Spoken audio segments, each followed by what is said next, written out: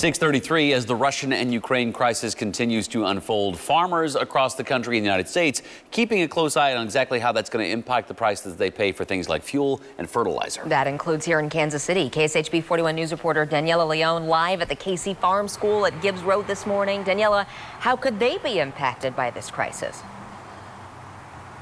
Hey, good morning, Lindsay and Taylor. Well, the KC Farm School here at Gibbs Road says the situation is still too fluid to determine how much of a direct impact they will see. However, an increase in fuel prices is already taking place, and they say those costs are being passed down on to them.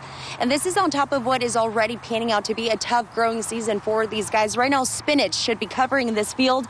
However, this was the first year they were unable to germinate the seed because the soil out here was simply too hot. And now, as you can see, their field is looking pretty empty right now with hardly any leafy greens inside, and that's not how it used to be in previous years.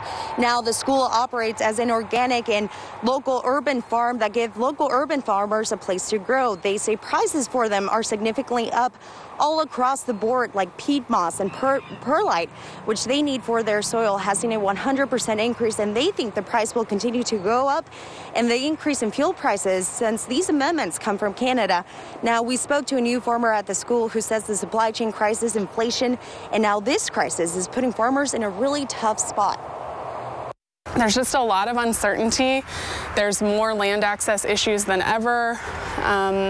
There's more competition than ever, honestly, from the concentrating of ownership. And so it's getting harder, even as our local scene is thriving, it's getting harder to continue to build that local economy of small scale, of intensive, of diversified farmers.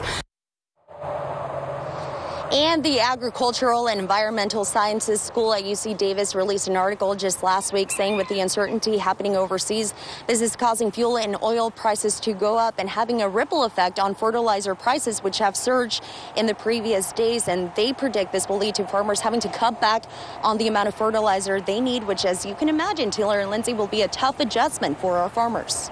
And Daniela, of course, the next question from people watching at home this morning is, do those farmers expect to have to pass some of those prices on to the consumer that buys their product? Well, right now it's tough to say, but here at the KC Farm School, they told me they are really holding off and increasing those prices. However, they think this tough situation farmers are being put in is going to lead them to have to rethink on the ways that they're used to harvesting, the crops that they're used to growing, and even open the door for regenerative agriculture as well. Interesting. Daniela Leone live for us this morning. Daniela, thank you so much. Thank you, Daniela.